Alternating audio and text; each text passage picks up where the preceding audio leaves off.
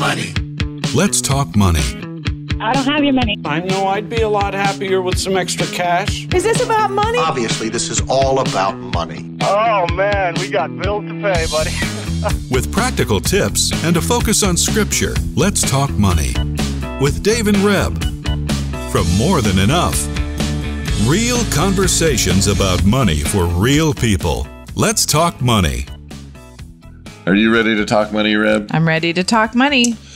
Well, here we go. I want to jump right in. You're going to stumble your way into the show today. Yeah, here we go.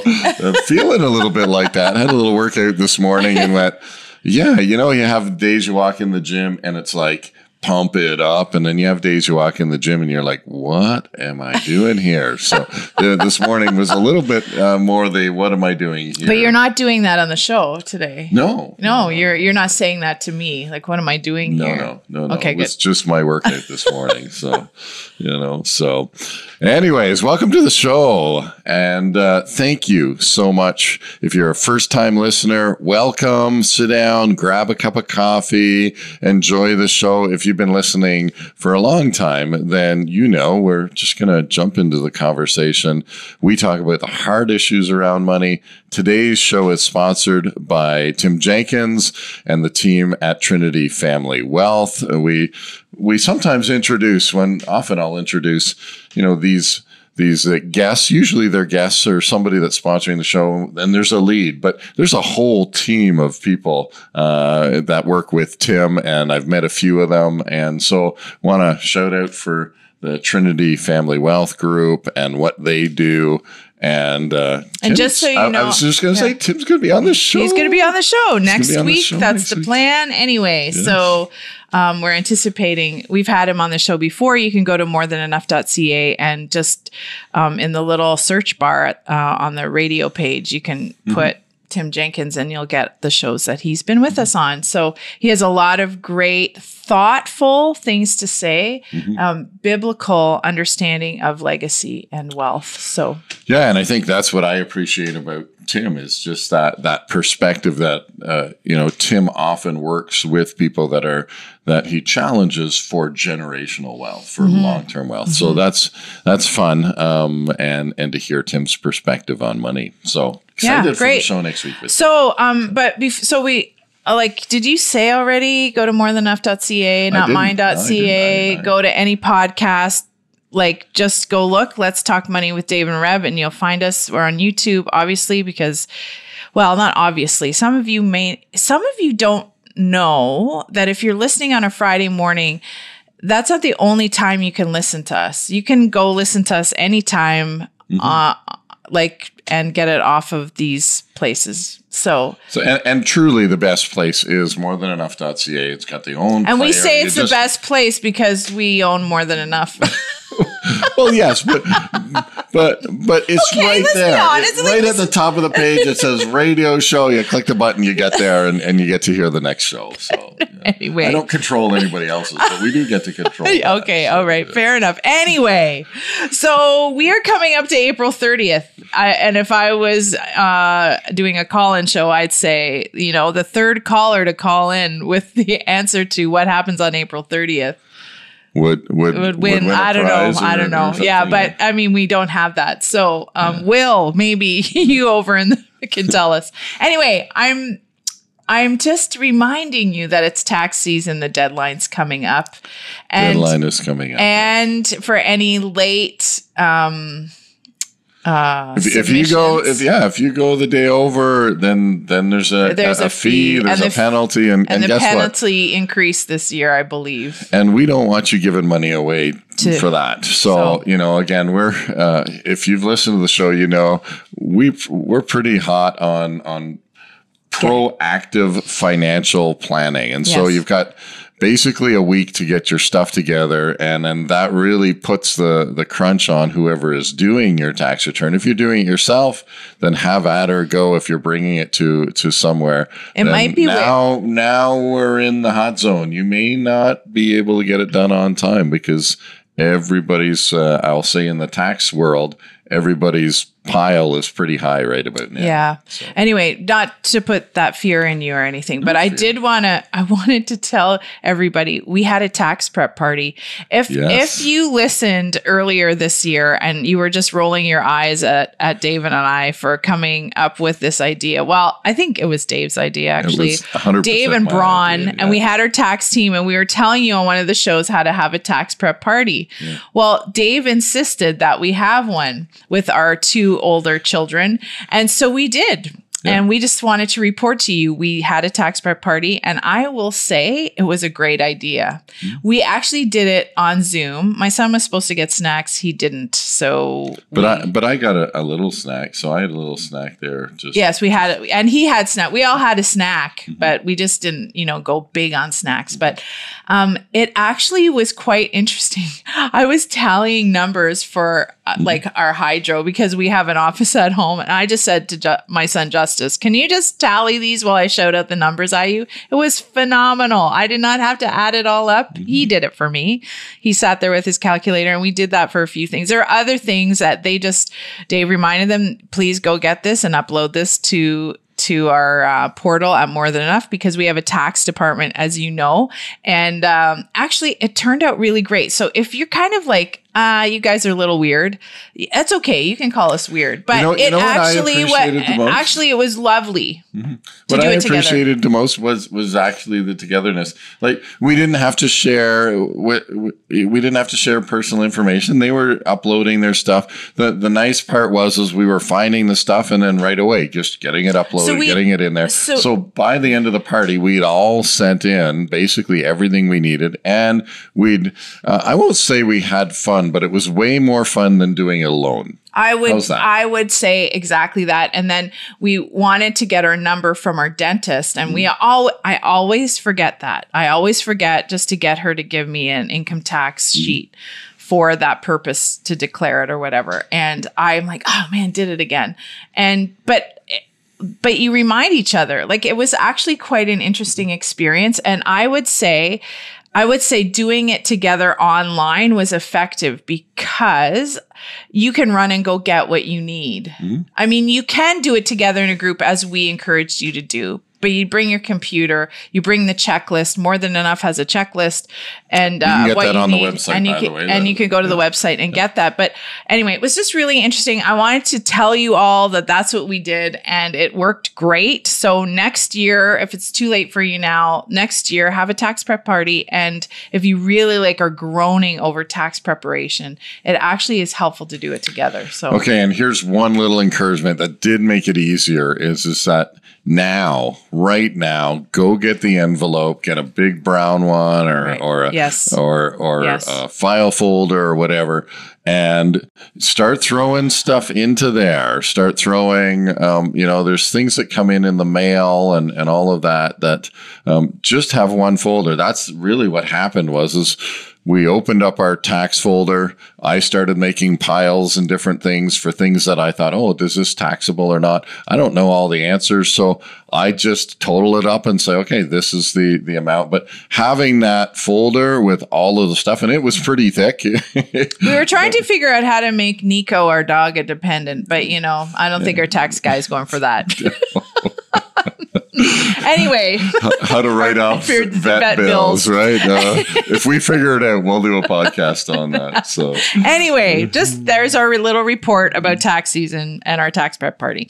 Okay, so I want to read some verses from Isaiah 43, verse 1-3. Some of you feel like we've been talking about this, are feeling a little underwater, feeling like a little overwhelmed. We are seeing houses in certain areas of the city all go up for sale because they're $1 million homes and people are not able to pay the mortgage. And the news out there isn't wonderful, but the news from the Lord is wonderful.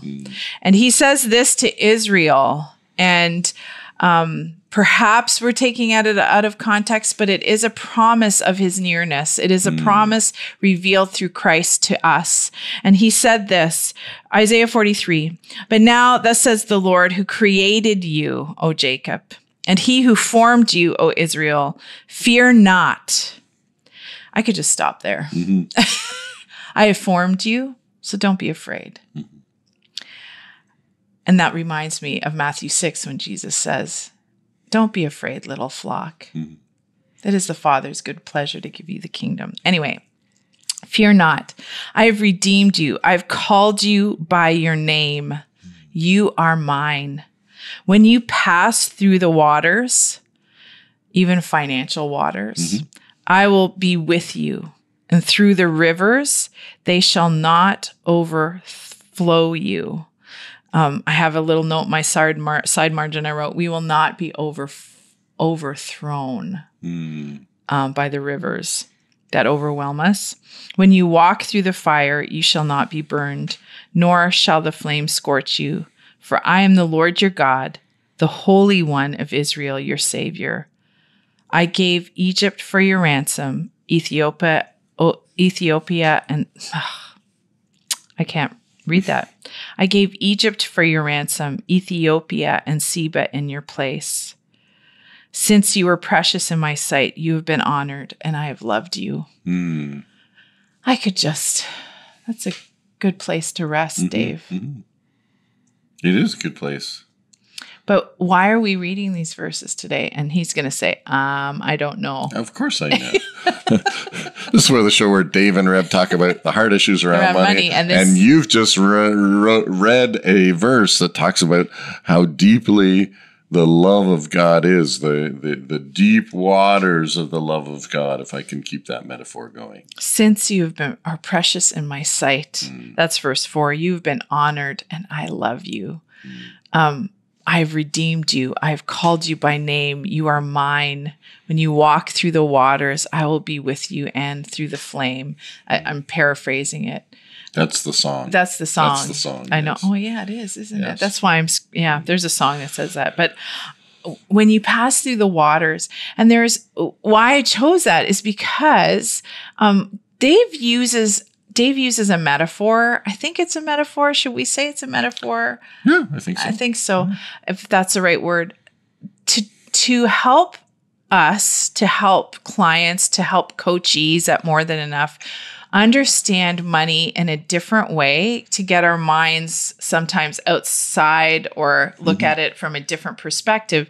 You talk about money as a currency. Right. And we were talking about the other night, and I'm like, that would be a great discussion to have. So can you tell me a little bit more? So we've got the Lord promising that he will not allow these rivers to overwhelm us. When we're in trouble, he is with us. And that is something that Jesus, his very essence and presence, when he came, demonstrated that he is with us and he is not leaving us, and he's intimate and he cares about the details, that he gets face to face with us as he walks along the road with us. And that is one thing we want to remind you today as we talk about this idea of financial currency. The word currency and current are the same root word. Yeah. So, and isn't that interesting? Yeah. And sometimes we don't think about that, but you talk a lot to More Than Enough clients about currency, but how it's like water. And a little bit of context there. So sometimes the context, and I will say often the context is really wrapped around, how does money work? Like somehow that question comes out is I don't understand money, or I want to know how money works. And this is why we say it's a metaphor. The best metaphor that I can think of in that, as I've studied and as I've looked and as I've read scripture and I think, the comparison between money and the properties of money and the properties of water, they're just so similar. They just correlate so well. And of course, then you look and you go, well, there's current. When we talk about water, we talk about current. We talk about the flow underneath. You may see up on the top of the water like nothing happening, and then underneath there's a current. And the current can actually be going the opposite direction than what's on top, or it can be going the same direction depending on the circumstances and where you're at. There are times where you look at the water and you see the current, it's bubbling, it's going up, so, and that's the same with money. There are often times where we look at our neighbor and we go, oh, they're rich, they're doing well, and it's like there's a current underneath that's saying, no, they're just pedaling as fast as they can. So, that's one of the, I'll say, metaphors that I use for don't look at your neighbor. You have no idea what's going on underneath the surface. Just like when we look at water, we have no idea what's under the surface until you jump in, right? And some currents are more dangerous than others. And again, we don't take the metaphor too far, but there really are so many correlations between the properties of water and the properties of money. Okay, so why don't we start at the beginning? Sure. If I was a client coming to you and you're like, let me go backtrack just a second. So a few years ago, someone had come and said, oh, I wish I was like you and Reb. You just have it all together. And yes, we laughed. Yeah. You have it all together and you know how to talk about money, you know what you're doing with your money. And Dave's like, whoa. That was the first time I had heard you just use this idea. And he said, wait a minute, there's shifting seasons, there's shifting paths. There are different needs. There are different income levels, actually. And it's a current. And Reb and I are still learning what season are we in? Where are we walking out our financial journey together? And we're always learning. We have to readjust, have to readapt. And I guess the path of water is the same way. So that's where I heard it. You talk about it the first time. So like, talk to me like a coachee or a client. Right. What are you going to tell me about water and money? Let's just look at the properties of money. So first off, if I want to get, we have a cup of water in front of us. Yes.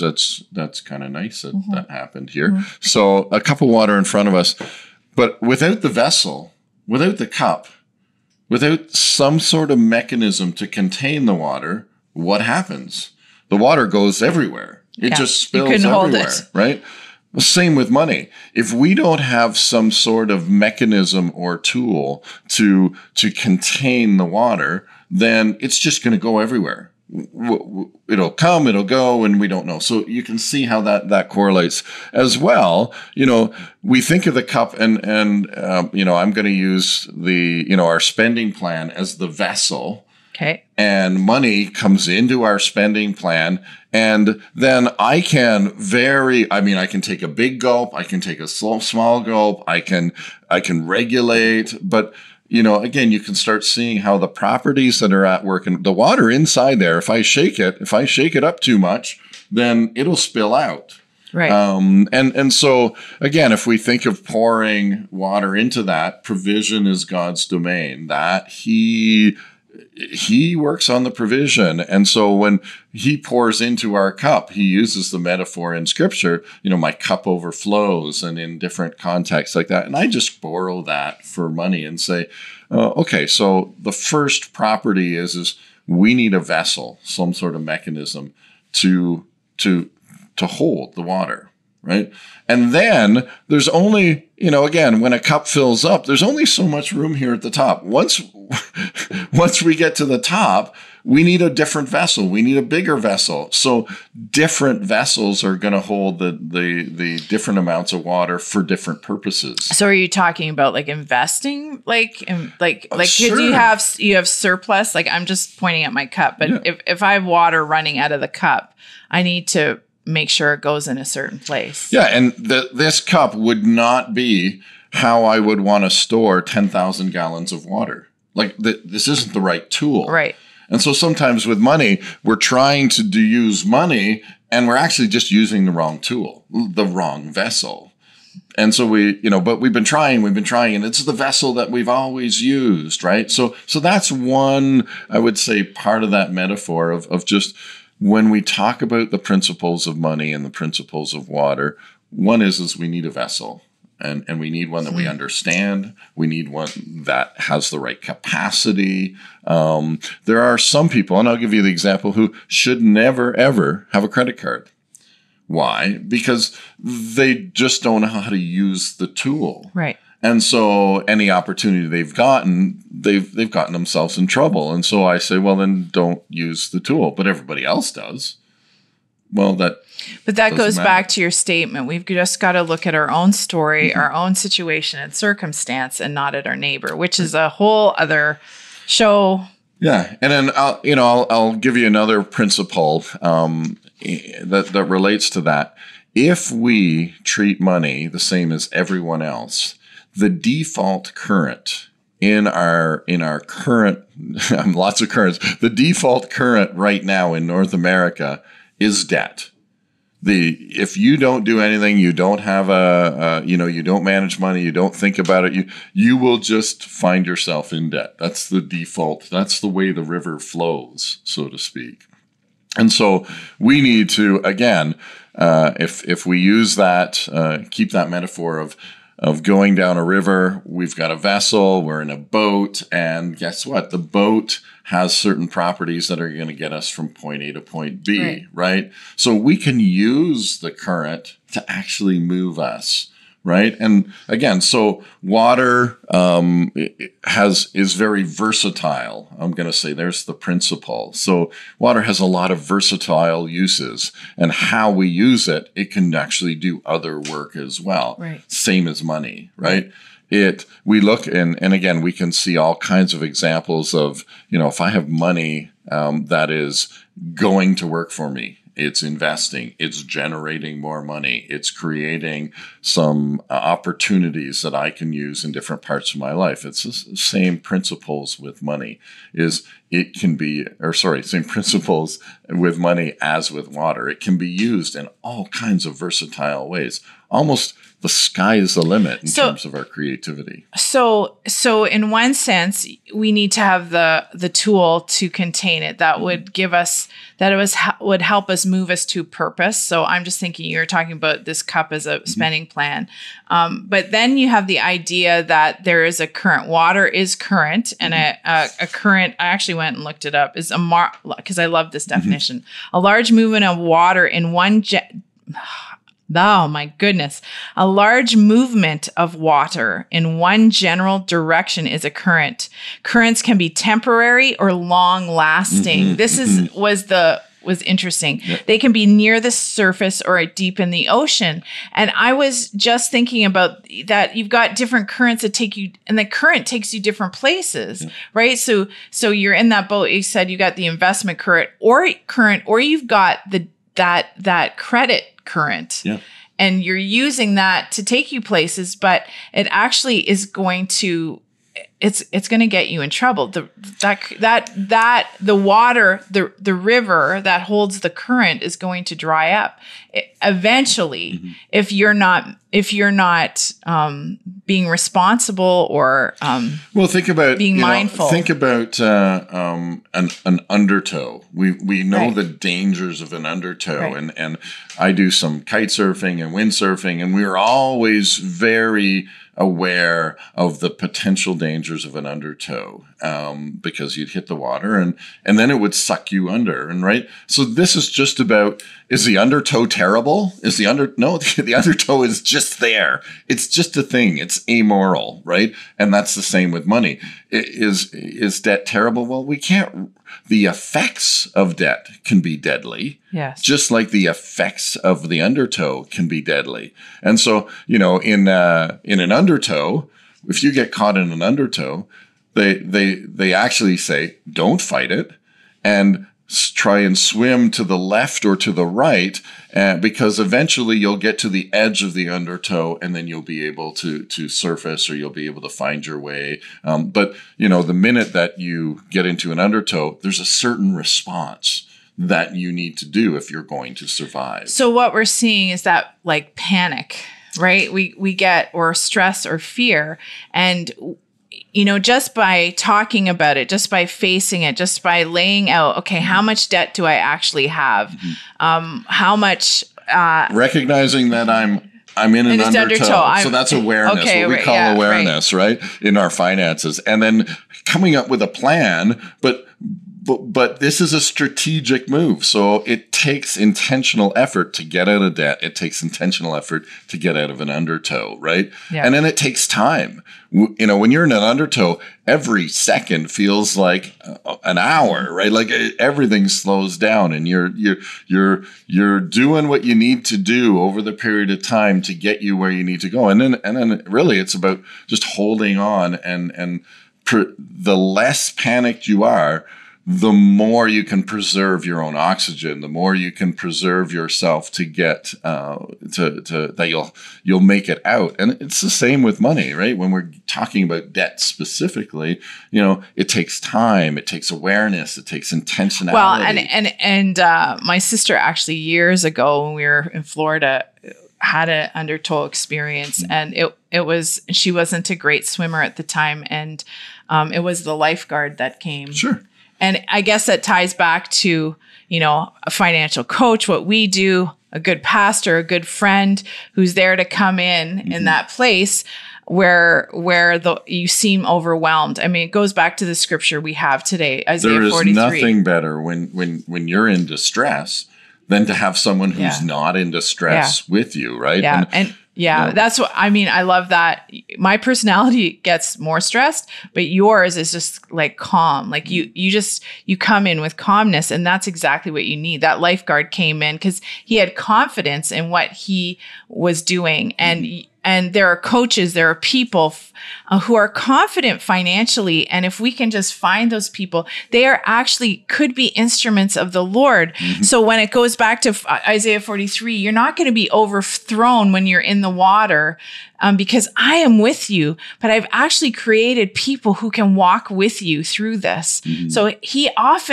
we are his hands and feet, as we often say. And I think that's really applicable in terms of a lifeguard or a coach or an advisor. So we only got a minute left, and I just want to end with this thought. Like, if you are thinking, I don't know how money works, or I want to learn a little bit more how money works, then really, and I'll just encourage you, study the principles of water, study of how it moves and how it relates to the world around it. And then, not everything totally correlates, but boys, oh boys, God's given us a real gift in these comparisons to be able to say, wow, so if I can use that as a guide for how I can use my money, or how I can think about money. I can think about money. Yes. Yeah. Great. You want to pray? Sure. Father, thanks so much for today and for the world around us that teaches us about our own journeys and how water and current is so applicable to money and currency. Lord, I pray that you would grant us wisdom, listeners wisdom, and that if they feel that they're in an undertow right now, that they could reach out to us or to you mostly, or to others in their life who just seem maybe a little bit stronger in this area. Lord, thank you for our time. Amen. Amen. So big shout out to Tim Jenkins and the team at Trinity Family Wealth. And I'm really looking forward to Tim coming next week and having the conversation. And join us next week when he talks money with us. Awesome. Let's Talk Money is a division of More Than Enough Financial Fitness, where God is transforming hearts and bringing hope for today and freedom for tomorrow. For more information or to comment on today's show, please visit morethanenough.ca.